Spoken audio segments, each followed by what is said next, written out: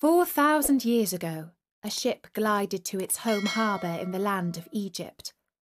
A sailor jumped ashore with the rope and tied it to the mooring post. His comrades rejoiced and embraced one another. So glad they were to have survived their long journey at sea, and to know that soon they would be filling their arms with their children and kissing their wives. But as the ship's owner stepped ashore, dark, anxious lines crossed his brow.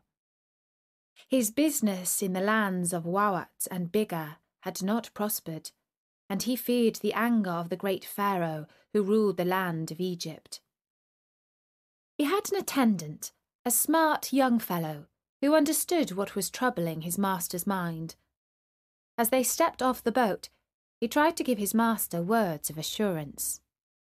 "Be satisfied, O my lord, for we have returned in good health, and not a single one of us is lost. You may go and tell the tale of our journey to the pharaoh. Choose your words carefully, trust in your eloquence, and all will be well." But the master was only irritated by these words, and he spoke angrily to his attendant. "You are home, but your mind is still wandering. A man's mouth may save him, but so it may also get him into trouble. If you must babble such nonsense, pray say it quietly to yourself." The smart young man was not offended by this rebuke. Instead, he replied to his master with a story about another adventure that he had once undertaken. And this is what he told him. "I was on a journey across great green sea to the mines of the pharaoh.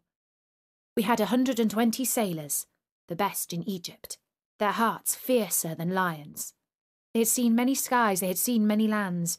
They could tell a storm before it came and a gale before it happened. As we approached the land, the wind rose and threw up enormous waves. Our ship split in two, and all the mortal souls within were at the mercy of the great green sea. I grabbed a plank of cedar wood and stayed afloat. A wave picked me up and placed me down on the shore of an island. After I had lain for 3 days, all alone in some bushes, I arose and looked for something for my mouth. I found it in abundance, figs and grapes, all manner of good herbs, berries and grain, melons of all kind, fishes and birds. Indeed, the island did not lack for any good thing.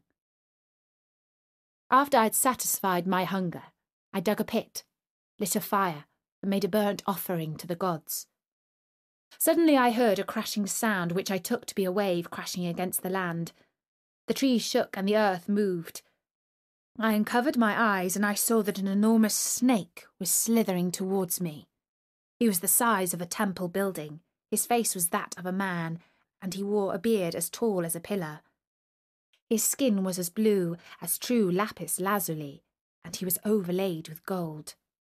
I threw myself on my belly before him, before he opened up his mouth and said, Who brought you, O commoner, who brought you? If you delay your reply, it shall be the worse for you. Your life shall be extinguished like the flickering flame of a candle." I lay still, stunned, silent, my mouth full of sand. When the serpent saw that he could get no reply out of me, he scooped me up in his mouth and carried me to his cave, where he laid me down. Again he asked, Who brought you, O commoner? Who brought you to this island of the great green sea, whose 2 sides are lapped by waves?" And then I, realizing that my life depended on my words, replied to him, "I was on a mission, sent by the pharaoh.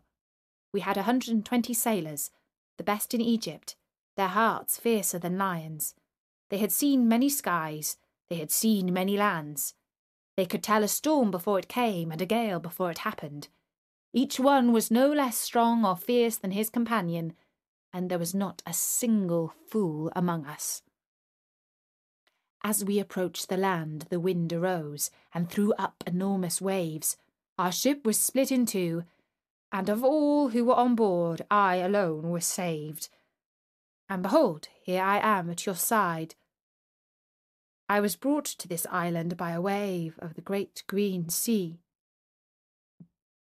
It seemed that my words soothed the anger of the great man serpent, for he smiled gently and replied to me, "Fear not, O commoner. Do not be pale, for it is God who has let you live and has brought you to me. You will spend 4 months on this island of the blessed, which does not lack for any good thing. At the end of that period, a ship will arrive and take you home to your wife and family, and you shall live and finally die on your own. Now, since you have survived this accident, let me tell you of a tale of calamity that befell me. I once lived on this island with my family, 75 serpents in all without counting, an orphan girl who was brought to me by chance, and who was dear to my heart.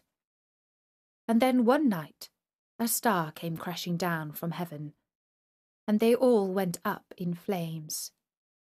Only I was spared. And behold, here I am, utterly alone. But you, if you are brave and overcome your fears, you will fill your arms with your children and kiss your wife. You will see your house and live among your family. And when I heard this prophecy of my salvation, I wept and bowed and touched the ground before him and said, On my return I shall tell the pharaoh all about you and your greatness. I will bring you sacred oils and perfumes and incense with which the gods are honoured in the temples. I shall slay animals for you in sacrifice. I shall bring you birds and ships full of all kinds of treasure from Egypt, and they shall speak of you in the councils and honour you through the land. And when he heard this, he laughed and rebuked me. Do not trouble yourself with incense, for you are not rich in perfumes. As for me, I am a prince of the land of Punt, and I have all the richest scents. But you need not return, for after you depart, this land shall be covered by the sea.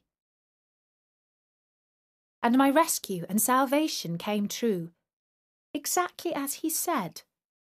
After 4 months had gone by, I climbed a tall tree, and behold, I saw a ship on the horizon. It came to rescue me. And as I took my leave of my serpentine host, he said, Go to your house. See your children. Spread my good name in your city. This my due from you.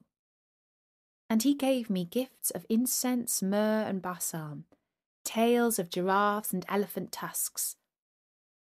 And as I departed, I and all who were on board the ship gave our praises to the serpent god. We sailed northwards, and 2 months later I came before the pharaoh and presented him with a tribute of gifts I had brought from the island. I told him of my adventures, and he thanked me before the council and rewarded me with a position in his court. And with these words, the attendant finished his story of his shipwreck and his survival. The master of the ship had waited patiently by the side of the ship and had listened carefully. But he was not pleased by the story, and he said, Save your smart words, my young friend. Such drops of hope do me no good. Who gives water to a goose in the morning, when it is due to be slaughtered in the afternoon? And that was the tale of the shipwrecked sailor, as written down by the cunning fingers of the scribe Imen-Ah, son of Imeni. Life, prosperity, health.